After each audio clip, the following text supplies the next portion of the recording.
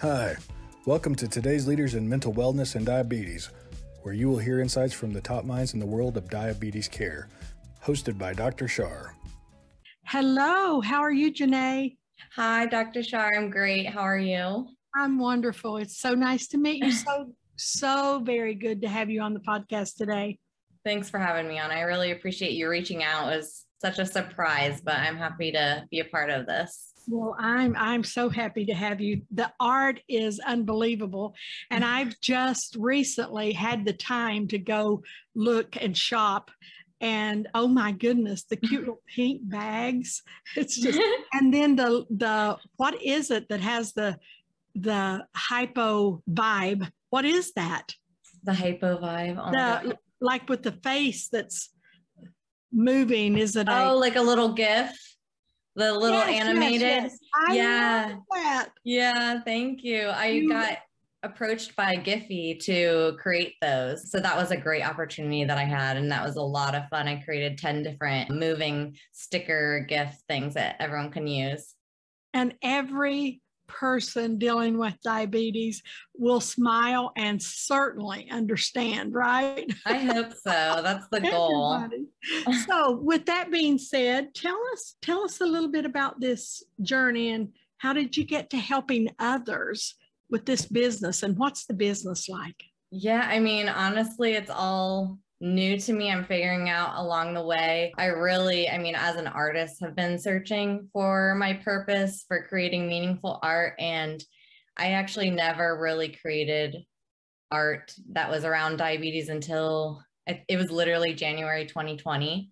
So it's kind of ironic, but that was like the first time I ever created a piece of art centered around diabetes. And it was because I was just like on my porch and just trying to, I'm always thinking like, okay, what can resonate with other people? And then it just clicked and I'm like, why am I not creating art about diabetes? Like that is my journey. That is my life experience. I don't know why I'm trying to find something else to connect with people when I have this. So it really, I don't know why it didn't make sense to me before, but it made sense to me then. So I started making art then, and then I opened the stuff I started posting on Instagram, and then I opened my Etsy shop officially in October of 2020. So since then, it's just been creating more and more art and releasing little things here and there on the shop and just trying to grow following and resonate with more and more people. It's amazing. Now, it appears to me, I'm not a pro at this, but it appears to me that if you've just been doing that since October of 2020, you are really reaching far. And that's what we want to do it for. Of course, if it's a career, we want to make a living. But if it's touching people's lives, just that, like that brought a smile to my face, that little tiny little smiley face that looked like it was having a low blood sugar. I loved it. I know, that's how I feel. I feel like I'm like everything's a blur and like totally out of it. So I was like, that's exactly how I feel when I am having a hypo. So I know other people have to feel that way too.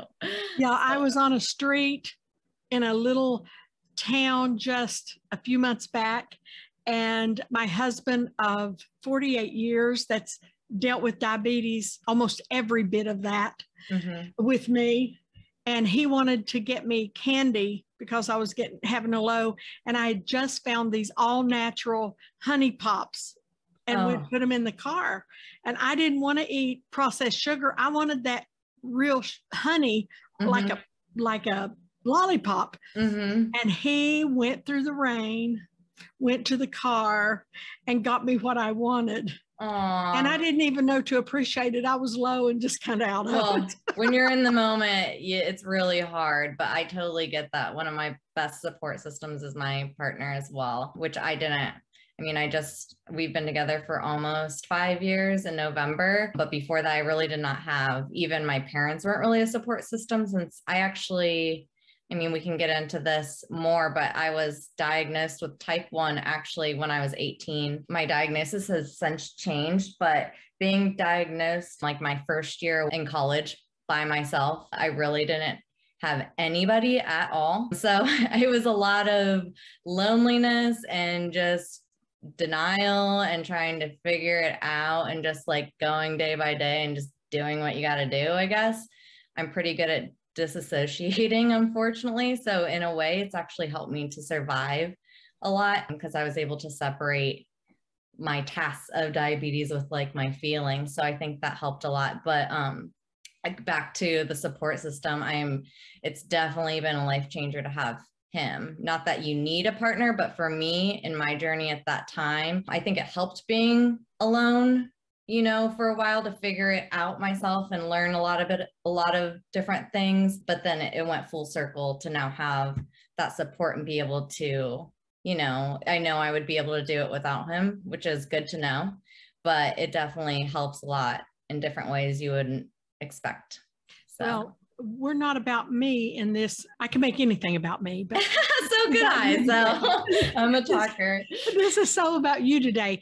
But I'll tell you someday as we get more acquainted, but I was in Germany and I was 16 years old and married. Oh, wow. And was diagnosed. So I didn't know if he would stay. I didn't know. It was a journey. I was away from my parents. I was a little girl. Wow. That thought she was all grown up. Mm-hmm. And so I understand that feeling of being alone. But from that day to this, what about your emotions? How have you, of course, I'm all about the emotions. Mm-hmm. How are you personally adjusting those to encircle all of the physical stuff?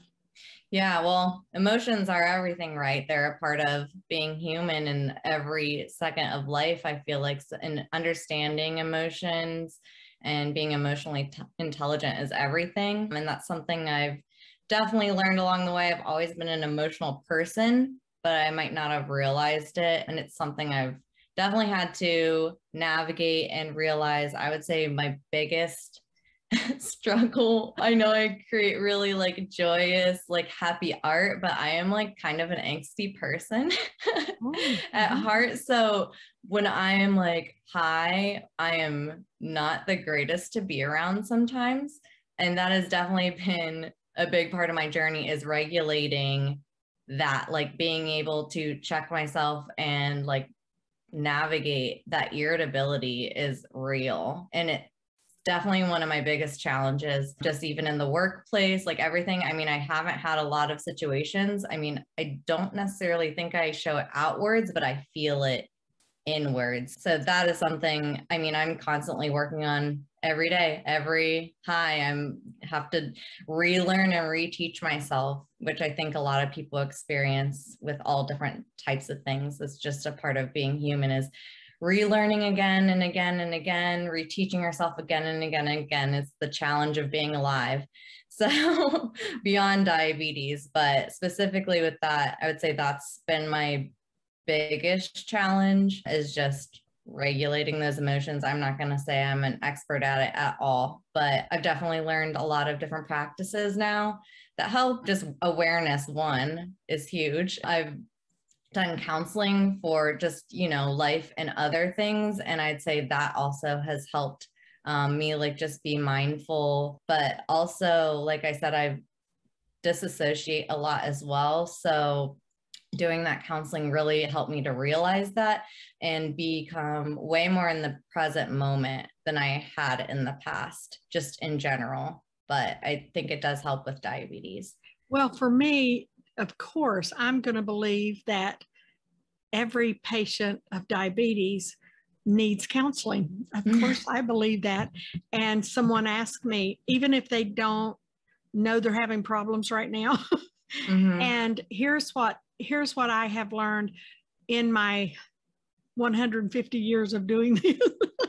I have learned in so many ways that when we have mood ups and downs, because of the blood sugar being up or down, and it's an extra thing than someone dealing with normal, regular ups and downs. We have that in addition.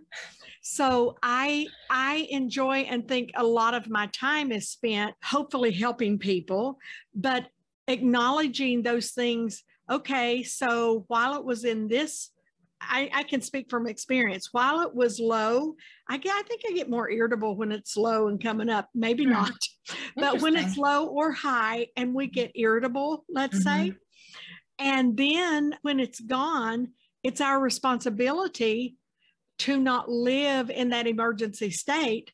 Well, now I've already made somebody mad at me that's helping me. You know, I've already been irritable. Yeah. And so it's not the funnest thing to also turn around and change my mood, because now I honestly went up or down, got out of a good mood into something else because of something out of my control. And yet it's within my control to take responsibility for that. And sometimes I've even had to say, I'm sorry. And sometimes sometimes the victim in me wants to say, well, I couldn't help it, you know, but as long as I can get out of it quickly, or when I know it no longer is an emergency. And so dealing with that with patients who's never had to deal with diabetes, or who's never had counseling, I don't know where they learn that unless they have a buddy system of other people, or maybe the educator didn't teach me that, you know? So those are the things that I love to deal with in counseling. Is that some of the things you had dealt with, your emotions of how to be the boss of them? Not entirely. I mean, honestly, most of it was just being like bringing the awareness. I mean, I wouldn't, like, it was more, I had just like a lot of disassociation in general, not specifically with diabetes, just in like from past trauma and stuff. So I think it just, the tools I learned with that kind of bled into like how I can start to deal with the highs and lows of like diabetes, like that emotion aspect. But like I said, I'm definitely not an expert with that. I have not mastered by any means. I still have to, like you said, I mean, I feel bad, but sometimes I have to apologize to my partner because I just am like, like on edge. So yeah, but that's what grace is for. That's what mercy's for. We take advantage of it, right? Yeah. But to think that you would give coloring pages to, I mean, that has to help. I mean, is that in any way related to moods? How did you come up with that idea to give that to people? I mean, I just want to, with my work, I mean, I know that my stuff is not the cheapest thing out on the market, but you know, with that, I'm like a professionally trained artist. I'm actually like a designer by day. I like went to college for art, and I know like my value. So I want to have a certain level of value with my work, but I also at the same time really want to make things affordable and like available to anybody, so they don't have to have the money to buy the actual thing. They can take my like bones and build off of that and create something for themselves. So I really just, you know, with the pandemic at the start of COVID, people are at home, people are just trying to, you know, bring a little bright light to their day. And I thought that that would be something free that I could offer. And it's basically, I mean, almost already done. I had to do a little bit of extra work to provide that, but I mean, I'm already creating the illustrations. So it was something I just like to be able to do that. I mean, and I also, sometimes I'll meet someone in person, or someone will send me a message, and I've like sent stickers out to people. So I, you know, I really just try to do those little things here and there to like brighten people's day. Well, that is, it feels like it's some wisdom beyond your years to understand that you have such value, and people pay for what they respect and value. And of course you're deserving of that. And then to understand that, and then the complete other side, to want to give back to those that can't, because there's always someone that needs, that's less fortunate than we. So that is, my hat's off to you. That is wonderful. Thanks. That's flattering. Wonderful. That feels emotional, doesn't it? I mean, that's wonderful. Thank you for being that insightful. Oh, thank you. I really appreciate that. I mean, I'm just trying to do, along with just being more aware, I also just try to listen to my heart and my gut.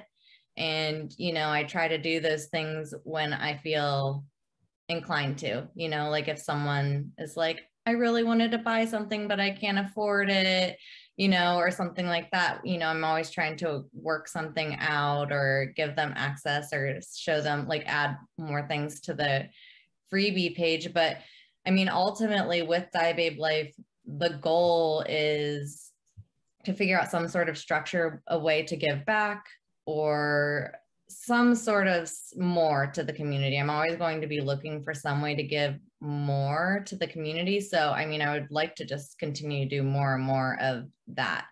Either it's like a certain percentage goes to like a donations. I just need to really be mindful and figure out who exactly I'd want to direct those donations to and do that research. So I think it all really is about taking the right time to create the right plan that works for me and my business. But yeah, it's all part of the big picture of that. That's awesome. But now we can, of course, we have to have an abundance to give an abundance. And that's been, it's not hard for some of us to outgive what we have. And while that's helpful to our emotions and we feel good about it, we also have to have that other piece of you that understands our value. Very true. Because you can't give in abundance if you don't have an abundance. And so while you're wanting that feel good and that helping others, you also have to be a good business person in the process. So how about that segue to this?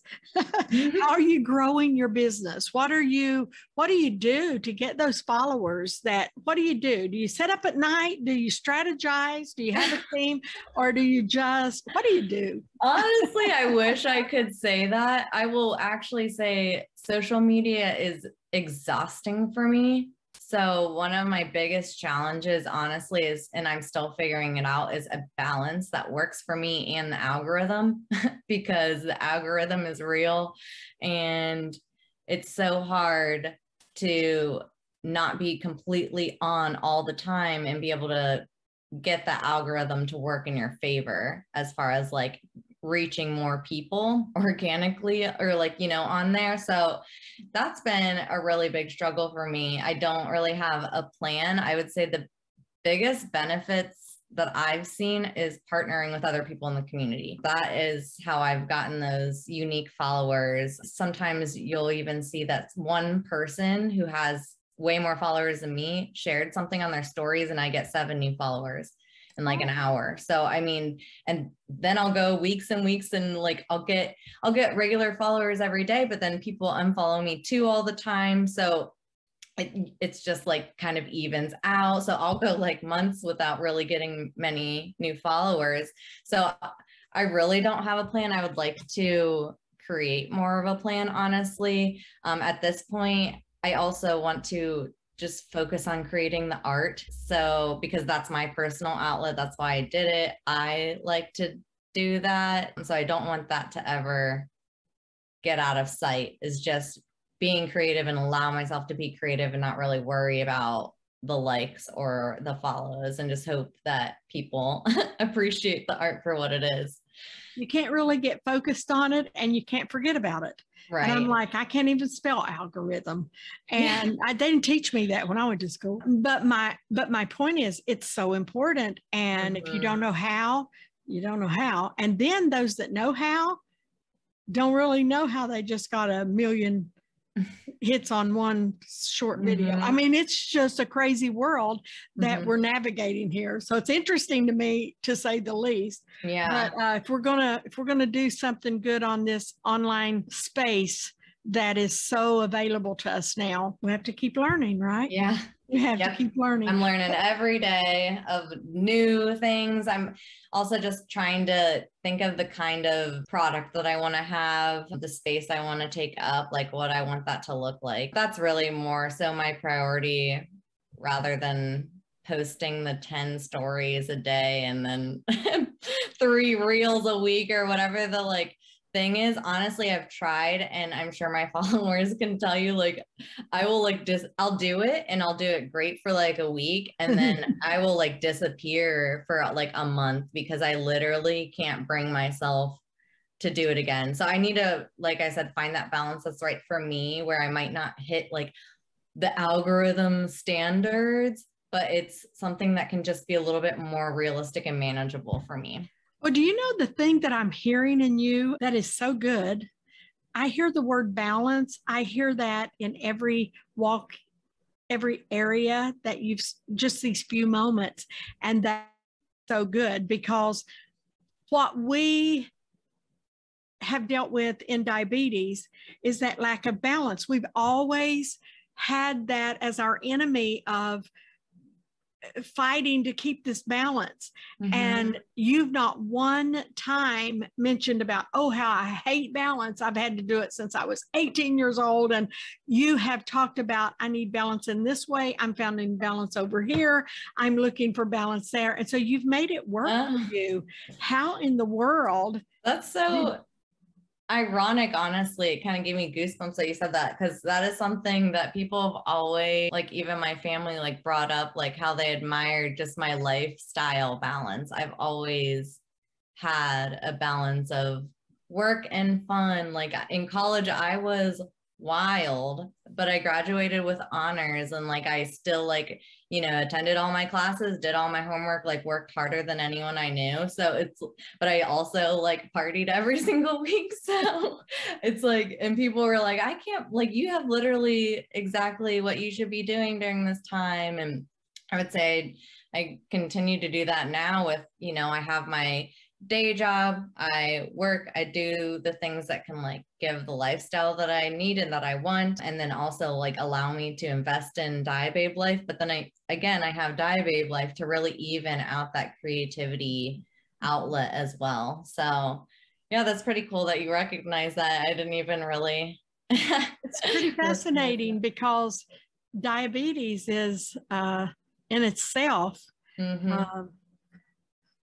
it's a word before you get to Diababe. I'm telling you, right? Yeah. It's just it comes from nowhere, it seems. It comes as a shock, as a surprise, and it's everything but balance. We're just kind of literally doing this to get weevil balance. Wobbling around. Yeah, until we get balance, and until we learn enough to get in that space. So wow, that is real fascinating. Tell me, when you were 18, already in college by yourself?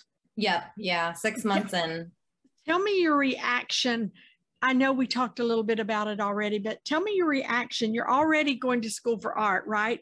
You said it never dawned on you. Nobody ever talked to you about, you never saw art for patients with, who would have thought at 18 years old that you could have said, oh, I'll do art for adults, that they can color and work with their emotions and deal with their mood swings that they realize they can't carry on to other people, and find balance in all their lives. You didn't know that. You had no way of knowing that. And I'm just guessing, but I think that's probably accurate. How did you react to that diagnosis when you were an up and coming artist? You knew creativity was in your bones, and then you get diagnosed. Tell me how you reacted to that. Yeah, honestly, not great, but not really much of anything either. I mean, again, that disassociation was real, and I really just kind of, like a lot of my life, I just kind of power through and don't really digest it or let it affect me. I mean, I didn't have anyone to talk to, so that made it easy. So then I didn't have to talk about it. You know, but honestly, that was, I do remember I have this like a sketchbook at the time where I would sketch some things, and some were pretty disturbing, the things that I was going through. And that's honestly like how I got out my immediate emotion, but it kind of eventually just got a little bit easy. So that alone is huge. I don't think anybody listening would have to be an artist at heart to know when, hey, we could wear a mask long before there was a pandemic. We would just hide it all inside ourselves and try our best to pretend like it wasn't going on, because who wanted to hear it anyway, right? That's what we thought. So you literally then would get out a pen or some kind of something and draw and write and color and draw, and you Yeah. got it out of sight of you, and Yeah. until you started seeing success. And that is amazing. So what guidance, what advice, I hate those two words when it comes to, because again, that's another thing with we patients of diabetes, we don't much like to get all the advice. Everybody tells us what we should be eating, what we shouldn't be eating. Should you be eating that? What? Right. Going to invite you out to dinner, and the whole room looks at you when they say, well, where can we go? Well, what can you eat, Dr. Char? I'm like, gosh, I can't know. climb under Food. the table right here. So what, if it's advice, if it's guidance, if it's just a word of encouragement, what is your best give to somebody that is being diagnosed today?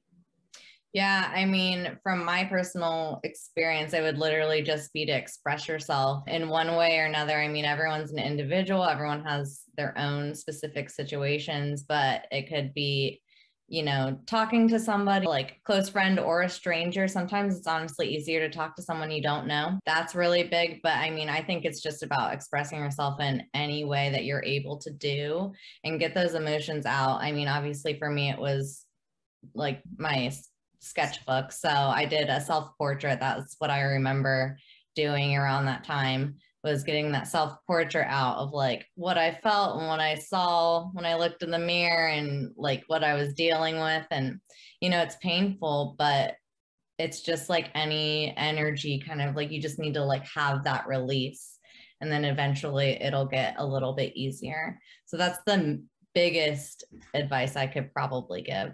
Well, like a good artist, of course, get it out with drawing or writing. And anyone can, though, really. I mean, and I think that's something that a lot of people put so much pressure on themselves with art. I mean, it doesn't even have to be to show anyone. No one has to see it, but everyone is creative.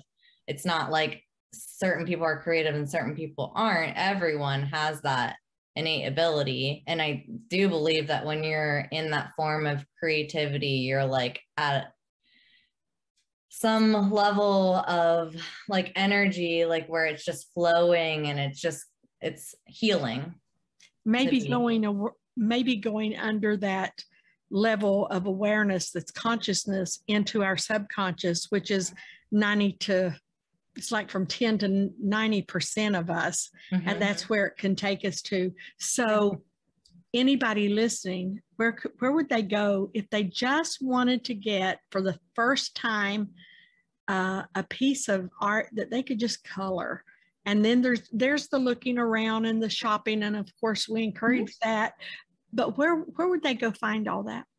Yeah, if you're on my Instagram, I just have the link. It's the one single link in my little bio at the top, and it has a link to everything, but I have one that's specifically called freebies, and you can go there and download.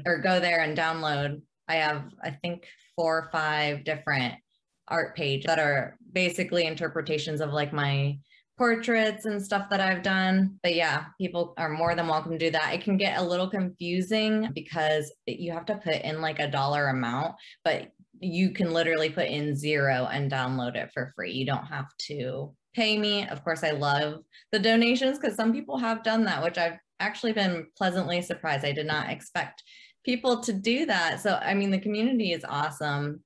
Everyone surprises me every day. So not that people have to feel obligated to do that, but totally do it for free as well. That is so good. Now that is my clinical, I want to help others push. But when they get in there, there's the cutest little things, from toboggans to, there's just so much. I mean, you think art when you go through all of that, but there's the cutest little bags to put our diabetes supplies. And I don't know about anybody else, but I like cute bags for my stuff. I mean, I've had to carry around in a paper sack. I mean, there's cute bags now out there for us to use.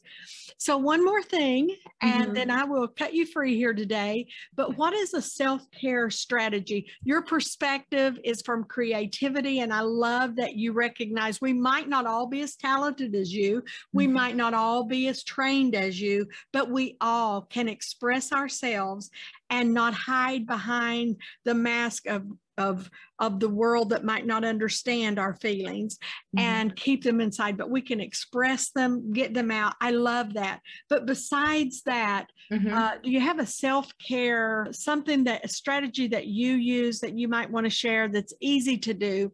And let me give you an example of mine so that you know what I mean. If I can get to a restaurant and set my little butt down and say to them before any food is passed around, don't bring bread to the table. I'm saved. I have rye crackers in my purse always with me. So I'm saved right there. It's a strategy that's been a life-giving change for me, right? But as sure as I don't tell them and that bread comes and there it sits, and I'm like, oh, are you kidding me? That's so still smart. to this day, I have to watch it. So that's one self-care easy strategy for me. And it really is real. Do you have any that you could share with people that they might not think of that might resonate well? Oh my gosh. Honestly, that's such a great question. And I wish I had something unique, but I really don't. I don't have anything as brilliant as that. That sounds so silly, but like, that's actually really smart to do. And like proactive thinking. I mean, really, getting in nature and getting some sort of physical activity is just literally my saving grace. Like actually getting outside and hiking and kayaking are some things that I've picked up in the past couple of years, and that my body, I mean, I would think a lot of people's body needs movement to help with their diabetes, but mine really, really, really responds to that. Just not only lowering it, but also to keep it low. If I'm physically active, I don't get as many highs. So that is just my core. I mean, and then also the just stereotypical, baths and, meditation and stuff like that is what I do, but I don't have anything unique. But that is perfect. One thing you have beside you that is so good that all of us aren't prone to want to drink all the water a day. And you have sat there beside you, water for the whole time.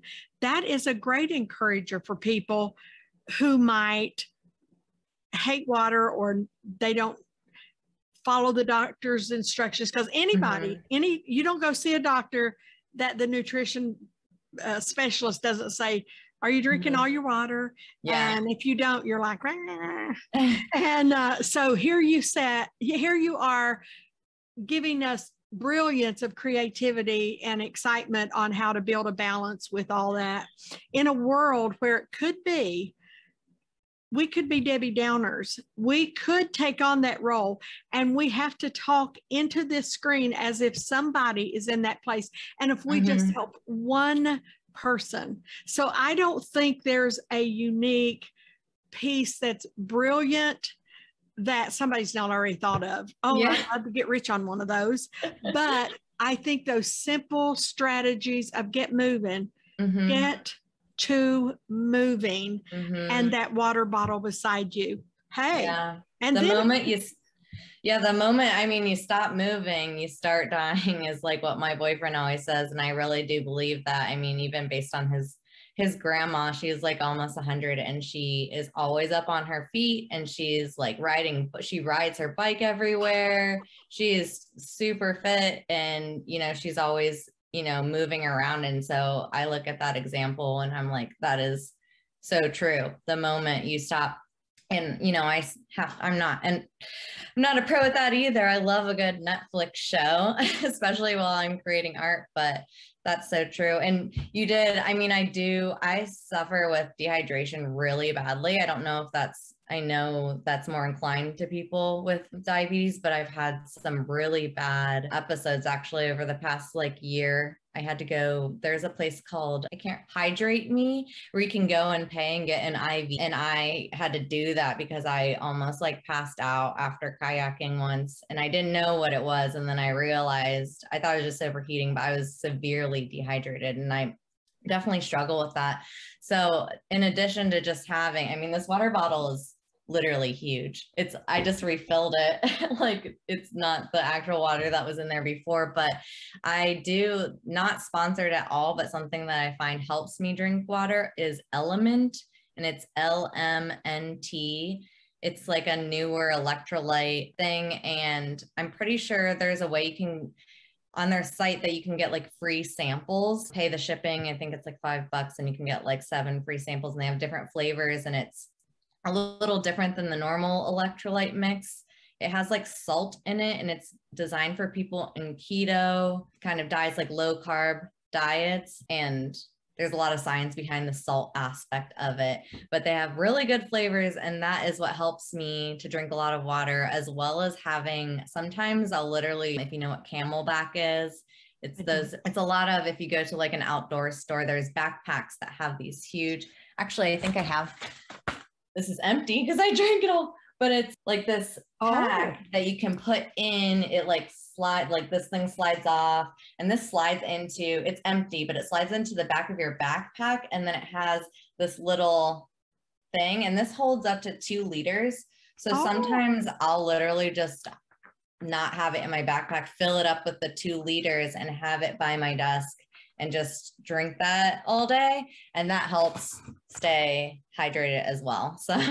So I'm guessing that water bottle was not a prop, but it worked perfect. It was not. To say to someone, here's something I can do, and this is what helps me. And you've gone past just the need to drink a certain amount of water. You've learned that hydration is very valuable, because sometimes we as patients dealing with diabetes, unless it hurts, we don't want to fix it. Yeah. And so other things, chronic, make us want to fix it right away. And so the wisdom that you have, the balance that you look for, the products that you're selling, the creativity that will have people running after you, that says, I want some of that. Let me feel that around you, and then let me go get some of those products. And win-win. It helps everybody. It helps you, it helps them. Hey, awesome. Well, thank you so much for joining me today. It's been a pleasure meeting you. Yeah, you too. I really appreciate it. It was a great conversation. I wish I knew where, and you certainly don't need to tell me where you're at, but I wish I knew where you were and where to go hike with you. And if I get far enough away from you, I'd have to get my butt back home, right? If I get. I am nowhere fancy at all. I'm in Columbus, Ohio. So the capital of Ohio. So not that exciting. But I am in Nashville. And let me tell you this one little personal tidbit. I have one son. He's 40 years old. I got him at McDonald's. My last name is Fry. Char Fry. And I say that we drove to the drive-through and said, I'll take one Josh Fry to go. Aww. And he's 40 years old. And he was born in Columbus, Ohio. Oh, wow. What an honor. He was 22 days old. Wow. And when I picked him up at McDonald's. Did you literally? Yes, ma'am. I picked him up at McDonald's. I told you I'm older than dirt. No, that has nothing to do with that, but that's not crazy. The story today how it happens, but in a private adoption, yes, ma'am, I picked him up at McDonald's, and my nephew started that saying, and we've always carried it on. I drove up to the drive-through and said, I'll take one Josh Fry. That's so cute. But anyway, that was amazing. Columbus, Ohio. I'm in Nashville now with him. This is where he calls home. And so we got to a certain point in our lives, and my husband and I drove everything we had to Nashville, Tennessee to be with that boy. That's so sweet. I have a lot of adoption in my family too. So it's amazing to hear a great adoption story. So, well, you must know that Columbus, Ohio ranks as one of the top places on the planet for me.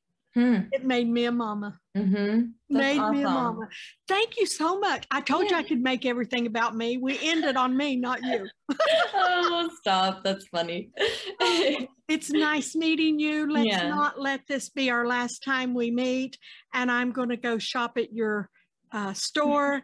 And I hope everybody that has listened and will do the same. Thank you. I really appreciate it. It was great meeting you and talking with you. It's nice to meet you. Bye. Bye.